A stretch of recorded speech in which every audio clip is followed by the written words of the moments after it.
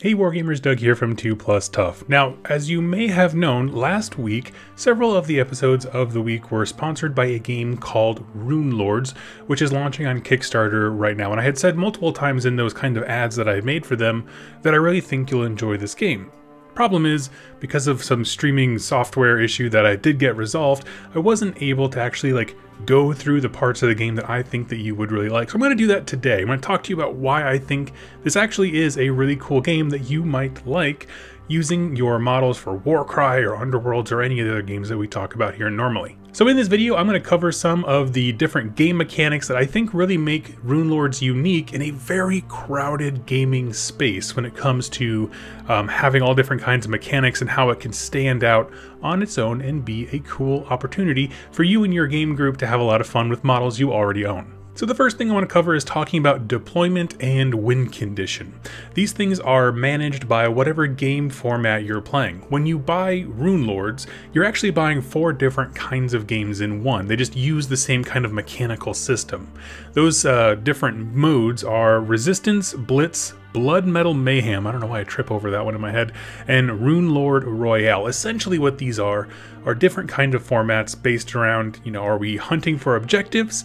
Are we trying to do just straight kill points? Things like that. Your mission and game format are also going to manage how you deploy. Now, one thing I do like about Runelords is that instead of having very isolated deployment zones like across from each other or something like that, most of the time you're deploying outside of 2 to 3 hexes of an enemy unit. You can actually scatter yourself all across the board as long as the mission will dictate how far away you have to be from enemy units.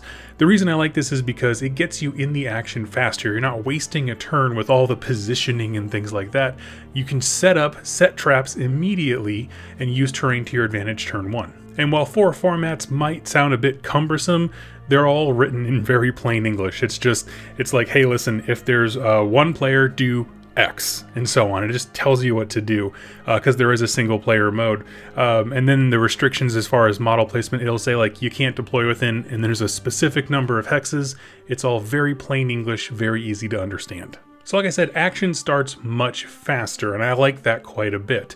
And those actions that you're running to do actually have a lot more depth because of sort of the action economy that makes this game unique. You see, in most Games Workshop games that I cover here, like Necromunda or Warcry, even though those are very different games, essentially they boil down to pick a guy, they get 2 actions, and you have a list and all those kinds of things depending on how the game mechanics play. Well, in Runelords, every single character, or model if you're using your own models, has its own unique set of actions right there on their card. They're very easy to understand, they tell you exactly how to resolve them, and in addition to that, there is a universal action sheet, but what makes this unique is that you're using 3 different resources to do those. And the action economy is based around these 3 little, what do I call them? I call them resources, I'm not sure what else to call them, but they're indicated by these yellow, green, and white symbols. Now what's cool about this system of having these 3 different, mechanics and resources that you can spend for abilities is that you can spend all 3 and go Super Saiyan Hulk and have your guy just be all kinds of crazy awesome, or you can actually bank the white tokens. So that means essentially you can use the yellow, use the green to attack, maybe, get set up for a good defense or plant a trap, something like that. But the white one is unique in that you can bank it because that gives you a chance to spend it in a reaction, meaning your opponent charges you, tries to hit you with an axe, and then you can spend that to counterattack or defend or whatever is written on the character's card. So by adding more resource mechanics, things like that, where now your actions are dependent on a limited resource, these tokens, now you can react in real time, and then you can kind of set traps from there. Like I said, what I'm trying to get at is that there's a lot of levers you can pull. You can definitely play defensively with how you bank those white ones. You can also just go, like I said, full Hulk and just have all of your guys rush forward and try to use as many of their action economy tokens, whatever, as they can. Now, all of the characters that you have on the table can do this. There are some chaff units that each side is given for free that can't, but they're really just exist to set up defensive lines and that kind of stuff. The truth is, one of those characters, though, stands above the rest, and that is, of course, the Runelord. It's the main character. It's the story, the champion that this whole game is centering around. And two things make the Runelord incredibly cool and powerful, and this is why I like it for storytelling, especially like, you know, me as someone who really loves Path to Glory and that kind of stuff, is simply that with the Runelord, one, they get to go twice. No matter what the Runelord is, they get to go twice. And so if they die, your action economy takes a huge hit because they are your best piece, but they're also the one that's going to do the most work throughout the game. The second thing, though, that I like is that you get to level them up in real time. You see, next to your kind of Runelords section, card section, there's a little table with a bunch of traits, and these traits throughout the game can get leveled up very easily just by discarding a special card known as the Facilitator, and it lets you just kind of level things up incrementally. So when you start the game, your Runelord is just a normal person, maybe some pretty good attack profiles, but nothing amazing, but they can go twice. By the end of it, they could be like a god of war, accumulating all these points and these abilities, and I like that. Again, you know me, you know that I like Warhammer stuff when the Chaos Gods bless things and they get like supercharged with tentacle arms and all kinds of crazy stuff. Well, Runelords do something very similar. And their kind of mechanics, the attributes that you increase, have very real consequences for the game. Things like the size of your hand and how many cards you can have in your hand. It can make your dice rolls better for their attacks. It can inspire people nearby, all kinds of cool things. Now there are a few like little crunchy parts of the rules that I want to touch on, because as much as all those things I just covered allow you to create a really cool story for like a champion who's just going hog wild on an enemy, I do think there are some other crunchy parts that will help you kind of nudge you in the right decision when it comes to picking up this game, because it's so cool. The game engine here is known as the Sovereignty Game Engine, and it uses a series of tiered dice. So what that basically means, instead of rolling buckets and buckets of dice to represent how effective something is, you're actually going to be rolling one dice. However, that dice, like I said, is tiered. So essentially it goes black, green, blue, orange, and purple, and each of those dice have critical chances, things like that, so for their special abilities on cards.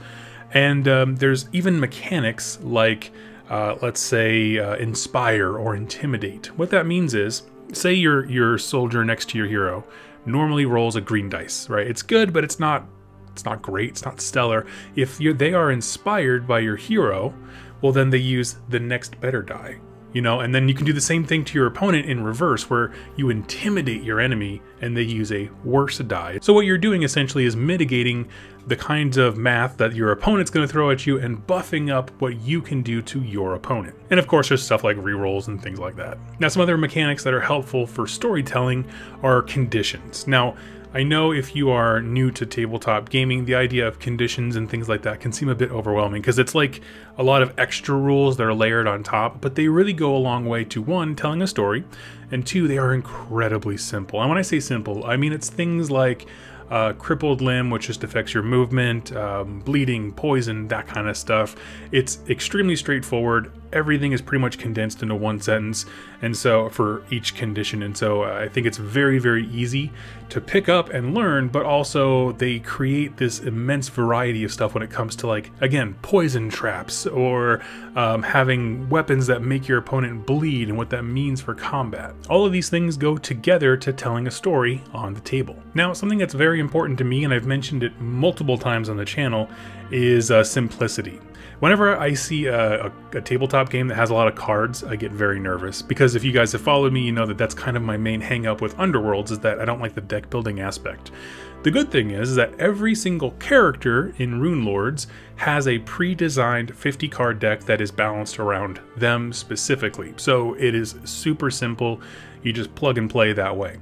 The cool thing, though, is there is a format known as the, I believe it's called the Sovereignty part, where basically you can mash all the hero decks together, and then you and your opponent build your own custom ones, ignoring, you know, which faction they come from. And so that can actually lead to some really cool game moments, because maybe your archer lady is using a massive cleave attack from a Viking Nord that normally she wouldn't have access to, but because you put the decks together in this little economy game, she gets access to it. And so that's really the awesome part, is that there's a lot of playability once you get comfortable with your standard 50 card deck. And one thing that kind of helps with the deck building aspect to me is that at the end of any of your turns, you can discard any cards you don't want and then draw up to your 5-card hand. And again, the 5-card hand is modifiable with your hero getting special abilities and stuff like that buffed up. So my point is there, I guess I like the idea of being able to discard everything, so it kind of lowers my feel bads when I create a custom deck that's absolute hot garbage and I draw a hand that's even more hot garbage, just all the worst cards and there's nothing to do. Just chuck them, get a new hand, and you can keep playing. Now the last little bit here I want to touch on is terrain and line of sight. Now obviously if you're looking at the board here, it is totally flat cardboard. You can reconfigure it quite a bit, but the truth is there's no physical terrain. However, that does not mean that there's no terrain rules within the context of the game. You see, it uses this great hex-based system. Line of sight is very simple to determine because if the center of one hex can have a straight line drawn to the center of another without crossing a solid or dotted line, or kind of on the edges, how they determine like walls and things like that, then you are good to go. You don't need to worry about not being able to see them. However, when it comes to actual terrain, because of the little markings on the edge of each hex, that is telling you, one, you need to fly to be able to get through this hex into the next one.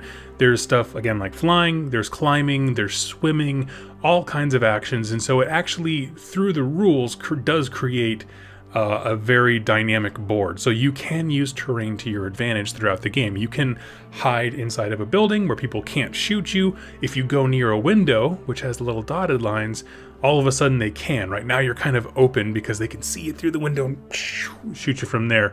I like that kind of stuff. So again, even if it doesn't look like it because it is a flat tile game, there are actually quite a few terrain rules here if you choose to use them.